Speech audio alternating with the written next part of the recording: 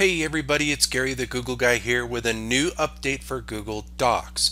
Now when you are inside of a file, and this is going to be for both Microsoft as well as for Google Doc format, underneath the little outline button that you may see in the upper left of your screen, when you expand that, you are now going to see a new field that says Summary.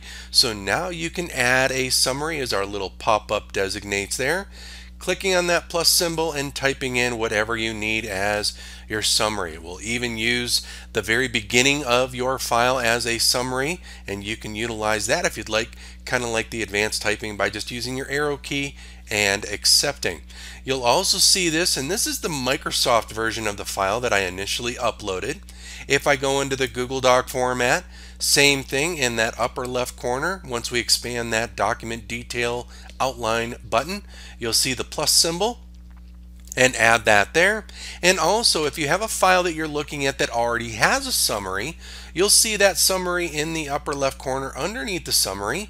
Or if you go to your My Drive view of that file, or your Drive view, you find that file that maybe you're interested in, you can do one of two things. If you are in preview mode, in the upper right, you can click the three dots, and underneath the details, you'll see underneath the description field in that lower right corner of my screen, the description is going to be that summary of what that file is. And you can see this is an IEP form to be filled out by teachers prior to scheduled meetings with parents or guardians.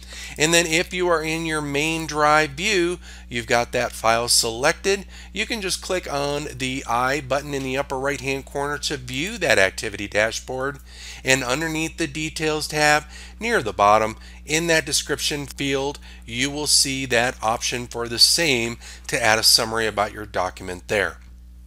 So I wanted to show you that. That gives you a little bit more of a high-level overview of what the content about a file will be, and that will kind of help streamline your workflow that little bit different.